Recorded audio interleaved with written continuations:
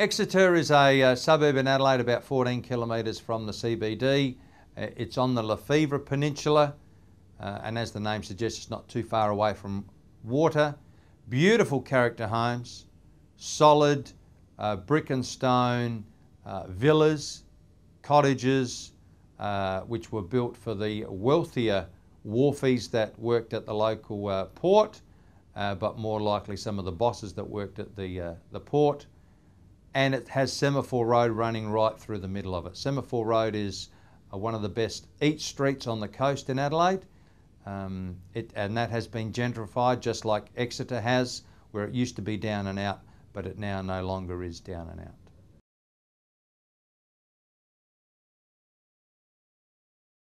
The reasons you should consider buying there: relatively cheap suburb with beautiful character homes, great renovation opportunities, but if you're going to renovate, you need to pick the character homes, and generally speaking, that's homes that were built before World War II.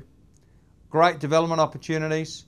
The local council in the area, in many parts of Exeter, you only need 250 square metres per new dwelling. Be careful though, some areas are historic conservation, which means you cannot knock them down, but there are certainly plenty of renovation and development opportunities in Exeter.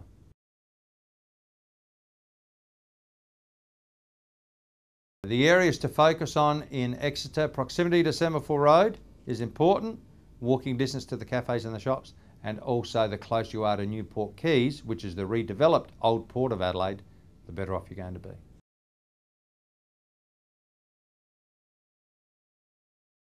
The main road running through Exeter is Causeway Road, so you want to avoid that one. Other streets to be wary of are Teakle Street and the east end of Tracy Street.